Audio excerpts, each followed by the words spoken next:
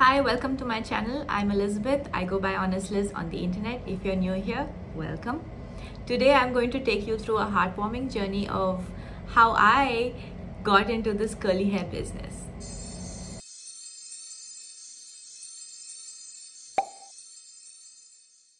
Picture this. I'm 27 years old and I'm postpartum, and suddenly my hair just doesn't, it's just not manageable. And that was the most pivotal point.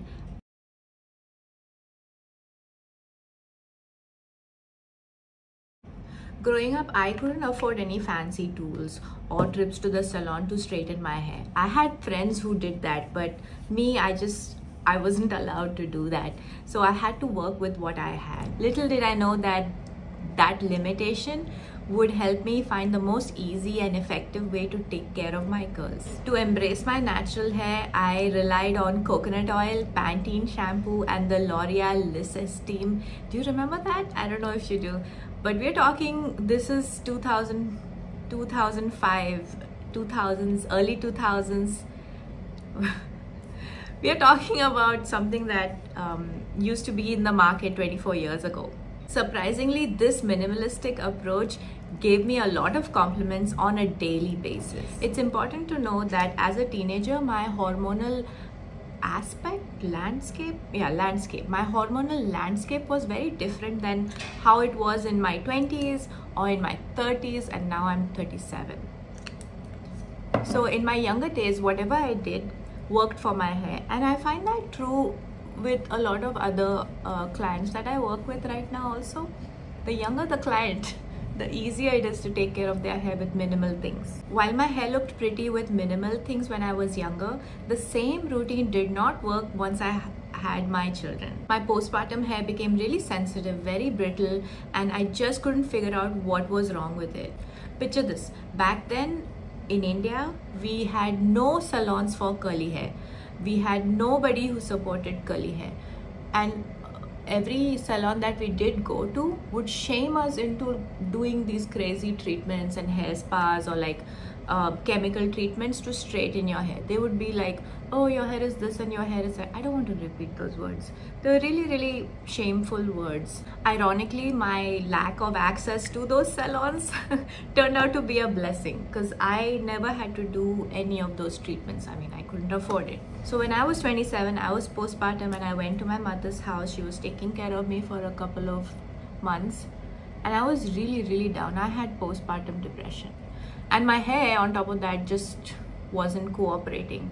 So she took me to a L'Oreal salon just to cheer me up, and the salon looked really nice, so fancy. So I went there, sat on the chair, trusted them to take care of my curls. But I came out of that salon feeling even more terrible. My hair was worse than how it was when I went in, and that was a turning point. That experience completely shattered my trust for these hairstylists in India. I just could not trust them with my curly hair anymore. That day, I realized the importance of understanding my hair, and knowing what to do with my hair was so much more important than depending on someone else who pretended to know that. Okay, I'm ranting.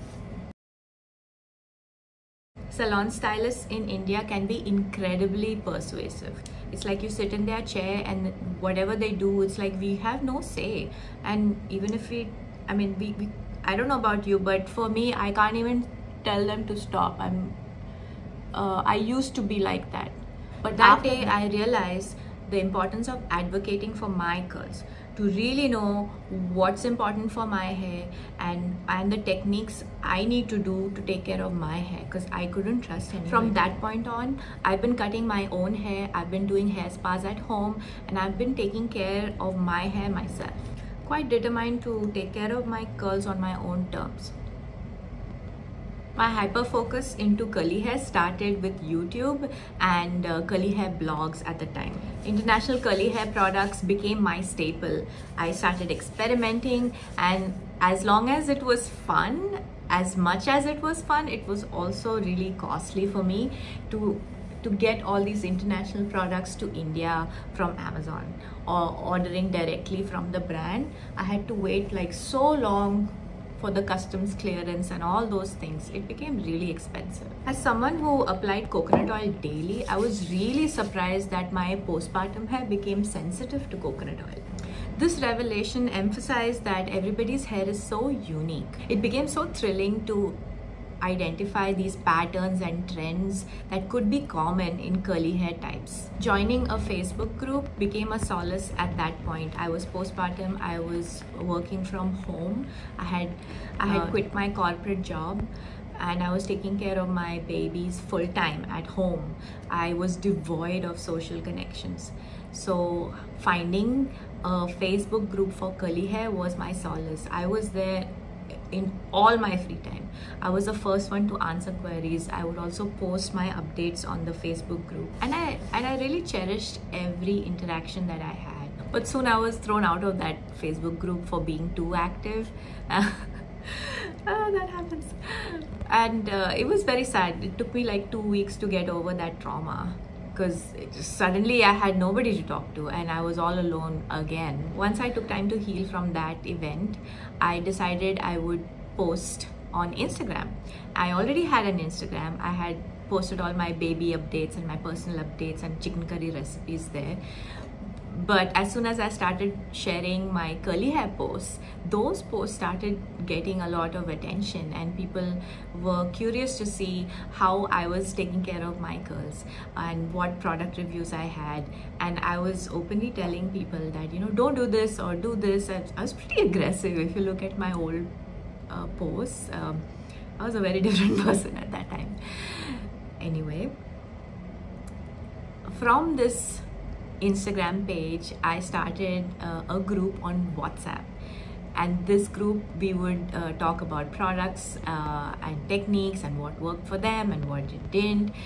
We would exchange products, and that WhatsApp group, at that time we could only have a limited number of people, so then we had to move the WhatsApp group to a Telegram group, and there I had gathered over 600 women on that little Telegram chat. And it was just so exciting to be on that Telegram group with all those women chatting about curly hair. We finally found our little community with like-minded people. In the middle of all that, a pivotal phase unfolded. I found myself becoming the first reseller to introduce coveted international hair products to the Indian market, facing challenges along the way. I was just the one person doing all of this work, like packing boxes, customer care. This was just too much work for me to do alone. This period marked an innovative yet challenging chapter in my journey, pushing the boundaries of what was possible in the Indian hair care landscape. And I'm proud to say that some of the collaborations that happened on that chat, there were many groups that stemmed from that one WhatsApp and Telegram group, and some of these people who met on the group now have their own brands, curly hair brands in India. And I'm so proud that something so little as that could make such a big impact on our curly hair movement in India. Then came a time where brand connections started happening while I was on Instagram and while I was on these WhatsApp groups and Telegram groups. That brought a whole new challenge in itself. I found that the small businesses run by women, I used to support them a lot, but some of them took advantage of me and had created this relationship with me where I was so faithful and loyal to these brands that I would create so much of content out of the love I had for the products. It wasn't anything to do with money. I never got any payment for any of those posts, and I later realized that was something so toxic, because when you work, you need to be paid, and I wasn't doing that correctly.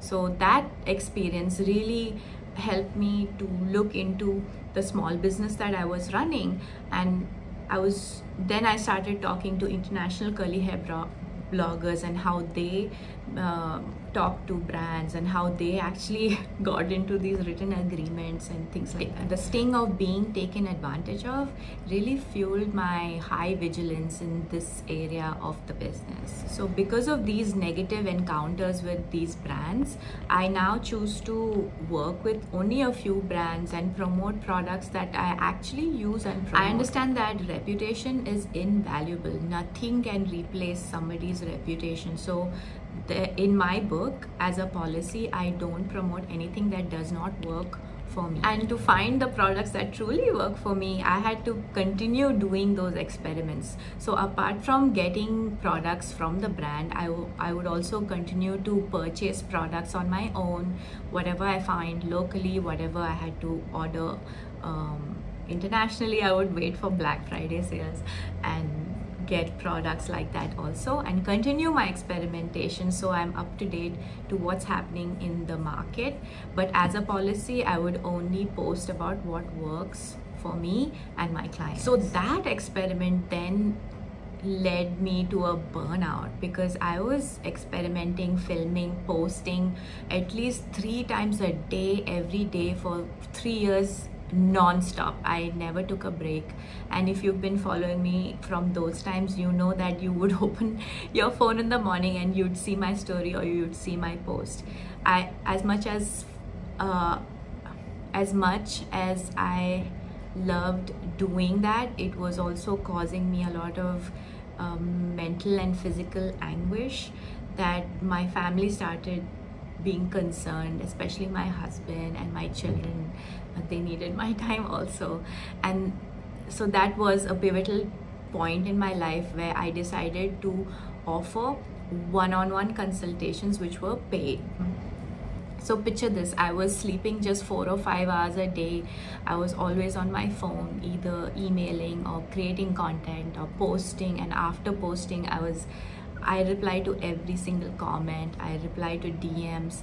That was my life, and that was burning me out. So the journey to find authentic products and give genuine reviews, although it was exhausting, it was a lot of fun to do. But then that was a point where I had to recheck and see how my life was outside of social media and make some changes there. So in the middle of all that exhaustion, I continued to believe that every setback was a stepping stone. So this is when I released my one-on-one paid consultations, so that people who are genuinely interested to see changes in their hair, to transform their curls, they could book my one-on-one, and that would be a fair trade for my time also. And this passion that I have for curly hair did not overshadow the joy of being at home and looking after my children and my family. So this was another significant point in my curly hair journey. So the natural progression from being a social media influencer and being a one-on-one consultation giver, I then decided to become a trained curly hair stylist. I met Lauren Massey, who wrote the Curly Girl Method. I met her and she trained me how to cut hair in her method. And after that, I met many other stylists and took courses. And now I have my own method to cut and style curly hair based on what I have learned from all these different people and based on my experience. So I had my salon when I was 34 years old. It was the first salon in India that was dedicated to curly hair, using international and Indian curly hair products that were safe to use. And at this point, at 37, I'm so proud to say that all this knowledge that I have of the last 7 years, I have now put it systematically into my new curly hair course. In a world where personal training and access to safe curly hair products can be scarce, I want to be your mentor. This isn't just about curls, it's about embracing who you really are and enhancing your natural beauty and fostering a community of like-minded people. So let's redefine the standards of beauty one curl at a time. Thank you for being a part of this incredible story.